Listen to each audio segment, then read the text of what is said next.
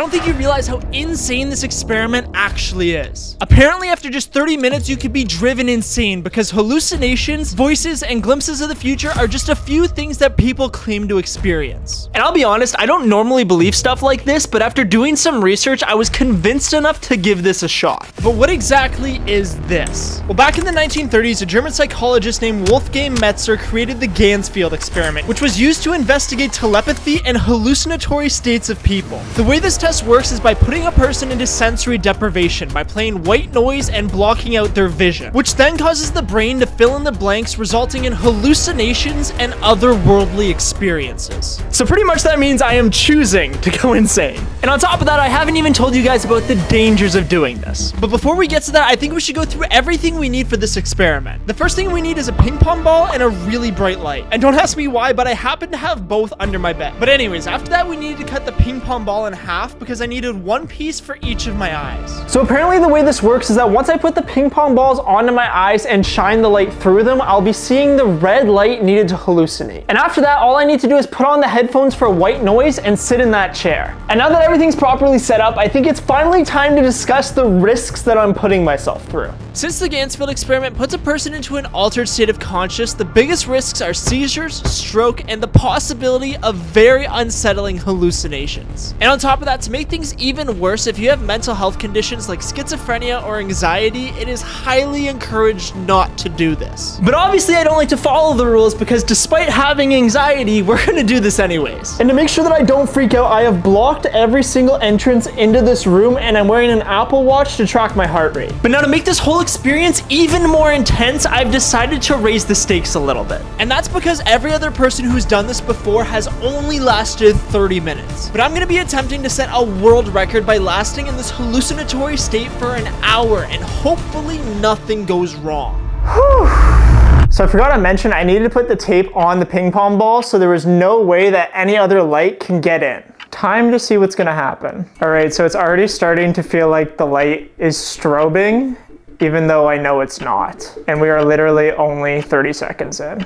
This is gonna be a very long hour. And just when I thought this was gonna be a joke, some weird things started to happen. So I'm finding it really easy to let my mind kind of go in directions I don't want it to go. Like 1 minute I feel fine, and then the next minute I just feel like there's something in the room. All of my vision is starting to go black, which is super weird because I know the light is literally in my face. It just feels like there's a darkness kind of coming closer and closer to the middle.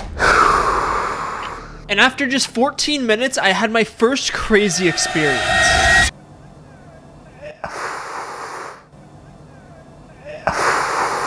All right, all of a sudden it got really cold in here, which is not a good thing. Whew, and I now have the chills. Okay. Happy thoughts, think happy thoughts. There's nothing in the room. You're okay. But now what makes this audio even more creepy is that when I was recording this video, I didn't hear the voice and I was completely home alone. Just the other night, I was going through the footage, and if you look on the timeline, this is the entire clip unedited. But to make this even weirder is that the voice sounded like a British man, and given that I was home alone, this was literally impossible, and it only got creepier from here.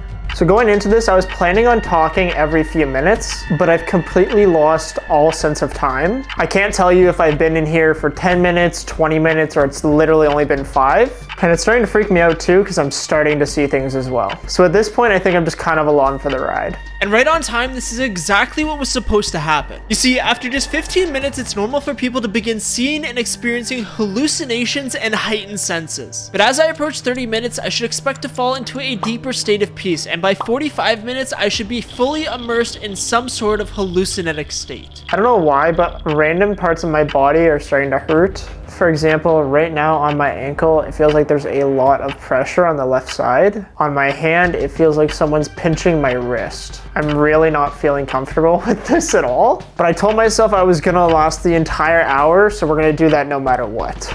Now at this point, I was really starting to lose sense of things. Like for some reason, I decided to itch my nose for a suspicious amount of time, and it's safe to say I was starting to lose my mind. Holy shit, it's cold in here. I need to take this off, it hurts so much. It just felt like my watch was just clamping down on my wrist. So all of a sudden, I just got some chills because I started hearing voices in the distance. The best way to describe it was being in a forest with some howling wind, and very, very far off in the distance, there was screaming. You know, maybe I should have listened to the warnings about going into this with anxiety. And that's because after doing some research, it turns out that people with anxiety can get hallucinations from their own stress. And if they're put into an environment like this, they are far more likely to have a negative experience. Okay, what the fuck? It is so cold in here, dude. And for some reason now, it feels like there's a breeze coming from the right-hand side, which makes no sense because I know for a fact all the windows are closed. This is really not fun. And just as I told you earlier, at around the 45-minute mark, I was officially starting to lose it. Okay, slightly freaking out right now. So I keep looking around the room and it feels like there's a shadow that just keeps moving from side to side. And every time I look at it, it feels like it's just dodging. And I don't know if there's something in the room. I don't know if there's someone in the room, but this is starting to get really fucking creepy. It's fine. It's fine. It's all in your head. It's just in your head. You're okay. Twinkle, twinkle, little star. Nice. It's so cold, dude. What the fuck? Okay, I have no idea what just happened, but all of a sudden the white noise just cut out really quick and cut right back in. And as soon as that happened, chills literally just came across my whole body. This is not fun. Holy shit, okay.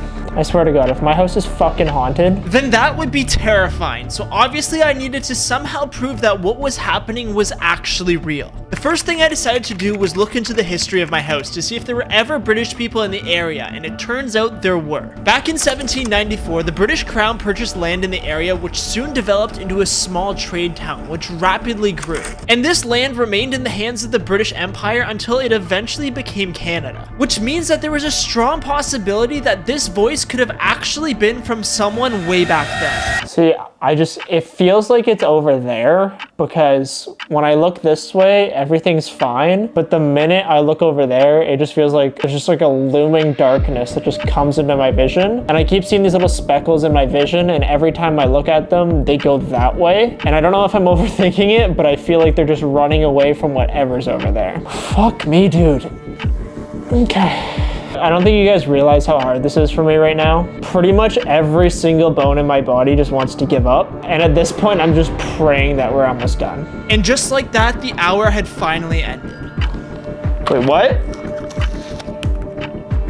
Holy shit. Whoa. There's no way, dude.